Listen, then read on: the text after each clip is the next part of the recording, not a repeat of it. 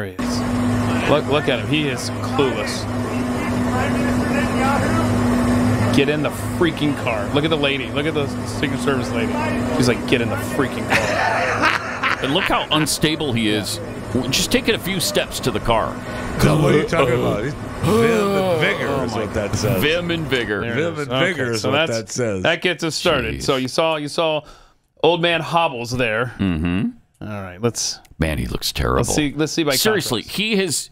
he has degraded so badly, but everybody does when you enter the presidency, right? So when you enter at 77 and you're already having problems, this job is going to really take a toll on proof. you. And I mean, he is definitely living proof of has. that. Okay, Yeah. you say that, but we've got Donald Trump who arrived at Eagle Pass at the same time Joe was arriving in Brownsville. Oh, just a little compare and contrast? He's been through 4 years of the presidency. He Right. looked a lot different when he arrived. Let's see.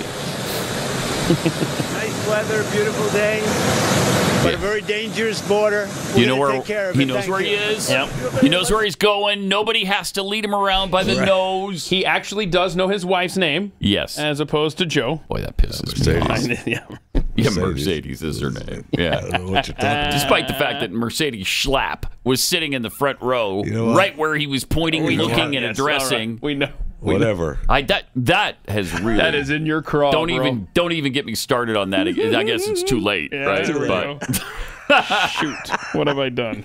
Just the brazen, incomprehensible lies that spill out of their faces. But as we go through these clips, I want you to see how engaged Donald Trump is, and I think this is probably the only clip of Trump that I had them pull. He's decades ahead. Yeah, compared to the stuff Biden was doing Decades. yesterday. But watch Trump here with the officials and Greg Abbott. All right. And these folks are being brought up to the park in the area we call the kind of the pit, which you've seen on TV, which is over here. This is a light day, in December, 302,000 people entered our nation illegally, and that doesn't even talk about the people you didn't see. And by the way, but 3,000 to 4,000 people coming in the park in December being processed and mass released into the country. My gosh! And as we talked about, you may be talking about 15 million people. Nobody has any idea. Oh yeah, right. Thank you, Donald. Mass parole into the country to go to Georgia and kill a nursing student, in mass release to go to New York and beat up cops on the street, in mass release to go to Louisiana and rape a 14-year-old girl. So Governor Abbott called me and said, we're going to put a stop to this. All right, so that's part of the presentation there for Trump. By the way, Donald Trump is at Eagle Pass. Yeah. Which yeah, is where the it's heart, busy. Right. Yes. the heart of this fight. Right. That's happening around the world. That's the heart of it. Yeah. Is that where Joe Biden is? No. Oh, okay. No. And I mean, Trump gave a speech yesterday, and he talked about his conversations with the parents of Lake and Riley. And I mean, it was. He is everything that the White House spokespeople say Biden is. He's sure engaged. He understands the issues. He talks about the issues. He can articulate the issues. In his own Trump way. He does it in a colorful way. Yes, he does it with hyperbole.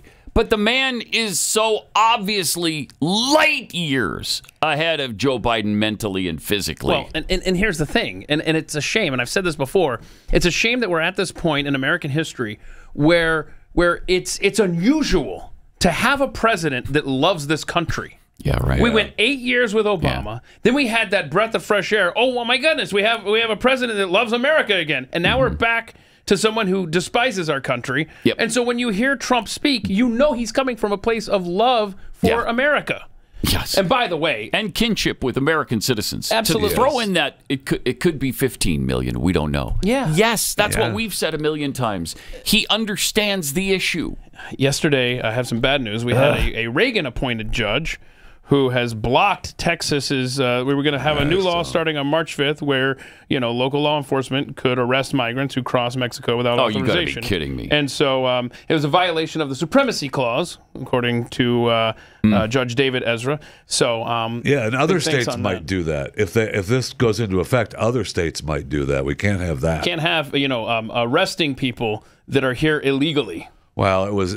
my gosh. The deal was that they would be able to stop people and ask if they were illegal, right? Right, because that's illegal to do and has been for some time. Correct.